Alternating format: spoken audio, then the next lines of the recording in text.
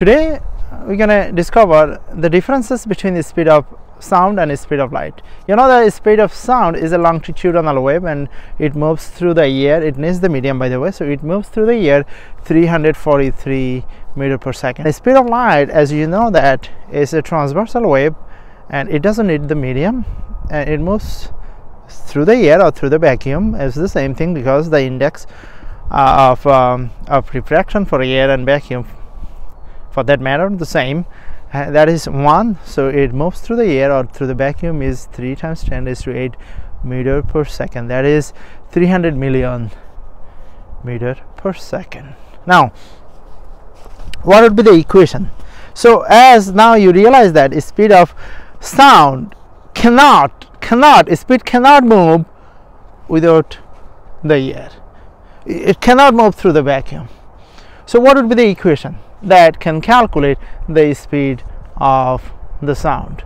All right, okay, so you know the velocity is square root of you have the what do you call the heat capacity 1.4 and then the heat constant 8.3 and the temperature. Right now what would be the temperature? The temperature, I have ice on the ground and I have a sun in the sky, so the temperature, let's say, is 20 degrees Celsius.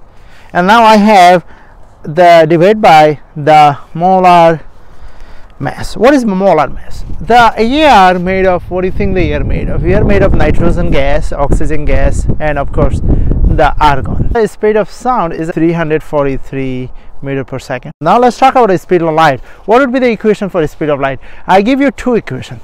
One, calculate the speed of light through the water, and other, calculate the speed of light through the vacuum. Through the water, speed of light is lambda times, of course, the frequency divided by n.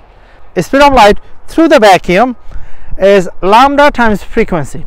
So let's talk about the, I don't know, the, let's say I give you the frequency. How much?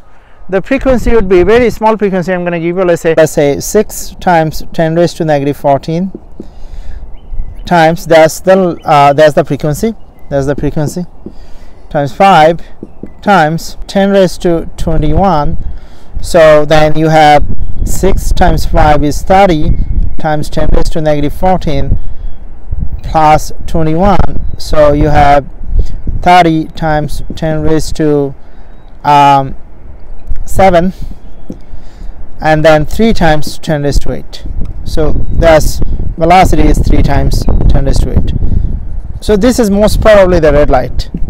Why red light? Because red light, the frequency is small and the lambda is big. And when red light goes through the medium, let's say n is 1.33, which is water, then it's going to be, velocity is going to be 3 times 10 raised to 8 divided by n is 1.33, and that is velocity 2.25 times 10 raised to 8 meter per second.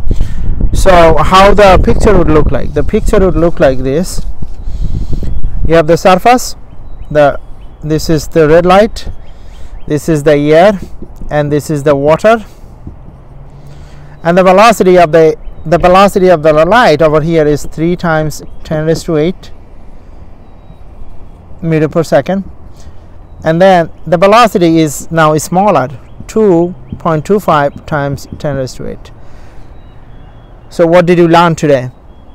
The speed of sound is much smaller than the speed of light, and when speed of light changes the medium from air to water, for example, then the angle, this is angle of incident, so angle of incident is bigger than, if the angle of incidence is bigger than angle of refraction, the velocity 1 is bigger than the velocity 2. Okay, if and only if n1 is smaller than n2, n1 and n2.